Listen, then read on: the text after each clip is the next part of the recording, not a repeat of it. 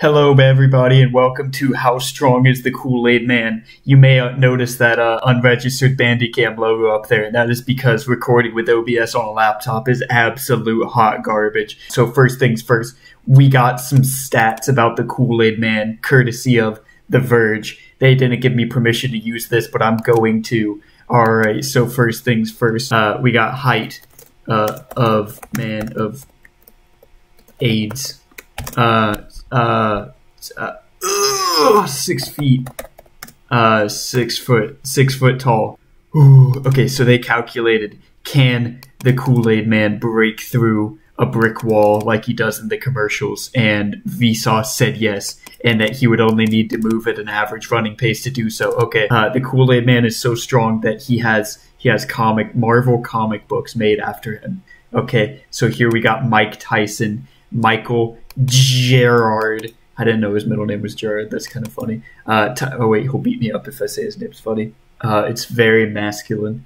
And he's 5'10" and 240 pounds. So to compare that, the Kool-Aid Man's taller by 2 inches, and he also weighs just a little bit more. Okay, so we got that. And then this is the strongest man in the world. His name's Martins Licis. He's 6'2", 355 pounds. He did a 560-pound squat, okay? And he won 2019 World's Strongest Man. So to put in perspective how strong the Kool-Aid Man is, the strongest man in our plane of existence is no match for the Kool-Aid Man, okay? He is no match. Okay, so if force equals mass times acceleration, first things first, we gotta look up average walking speed so we can get the acceleration. 3 to 4 miles per hour. Okay, 11,000 pounds times 3 mile per hour.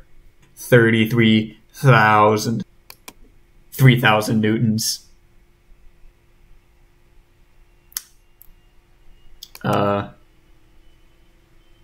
That's to break through one brick.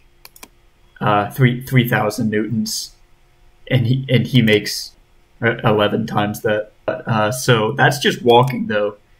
Average running speed. We're gonna say it's 6.5 miles per hour.